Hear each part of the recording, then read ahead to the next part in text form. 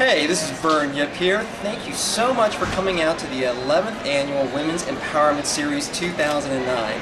I'm just about to go on stage and redo a bedroom on a budget. It's going to be quick, it's going to be fast, it's going to be dramatic, and it's going to be really fun. So, what we're going to be discussing is inexpensive ways that you guys can change over your bedroom quickly, easily, and dramatically, because in today's economy, we don't have tons of extra cash, right?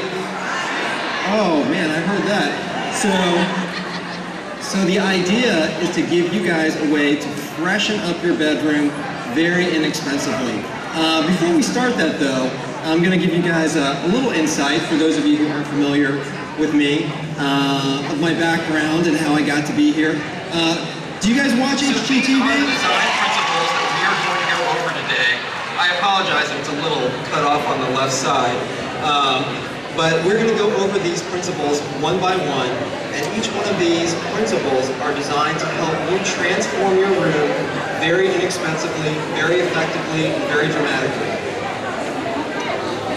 So the first thing that you should always start with, and I say this all the time on the show, is a space plan. Very, very important.